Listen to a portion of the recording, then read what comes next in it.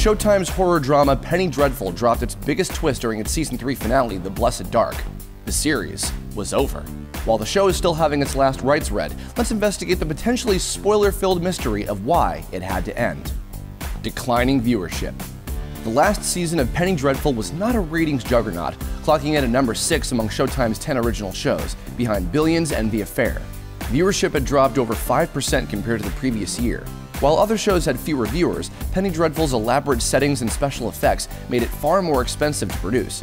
A cult following just wasn't enough. A little over 500,000 people watched the series finale live. Money.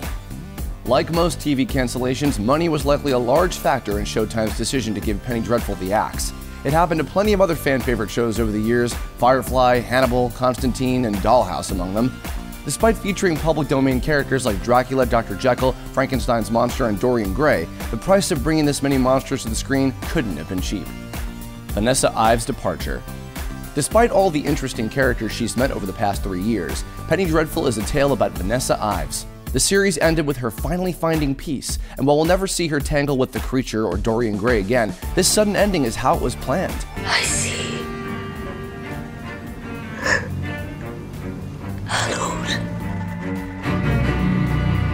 Showtime CEO David Nevin said to Entertainment Weekly, "I always knew it wasn't going to be a really long-running show.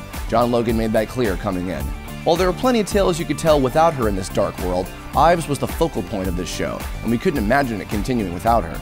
Remember how the X-Files felt without Mulder? Gross." More monsters. Without Vanessa Ives, Penny Dreadful is pretty much just a bunch of 19th century ghouls. If that's your thing, you'll be seeing a lot more of them soon. Universal Pictures is launching its own set of films featuring the most classic of movie monsters. The series began with Dracula Untold in 2014. Meanwhile, the Mummy reboot starring Tom Cruise is scheduled for 2017. Don't be surprised if TV executives try bringing Frank, Drac, and the whole monster squad back to capitalize on Hollywood digging them up from their graves. It was foretold.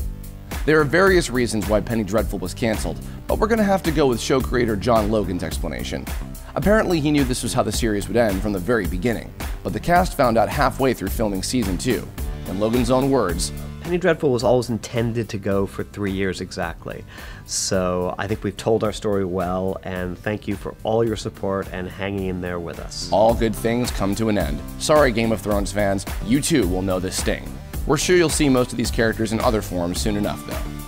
Thanks for watching. Subscribe to our YouTube channel to watch more videos like the one you just saw, and leave us a comment to let us know what you'll miss the most about Penny Dreadful.